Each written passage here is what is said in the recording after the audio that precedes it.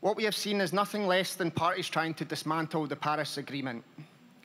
They are much more interested in trading emissions and making money from it than actually reducing them. We can't help but feel the irony of your refusal to include human rights and Indigenous people's rights in Article 6, when we know that market approaches have already directly harmed our communities. Civil society has been shut out of this COP.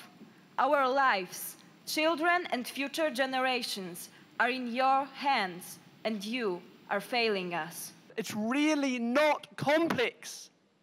We need to stop frying our planet, and we need to provide support to those who are staring down the barrel of the climate crisis. We are experts on climate. We are the kaitiaki, the stewards of nature. We know the legitimacy of our voices, and it's about time that you recognize it too.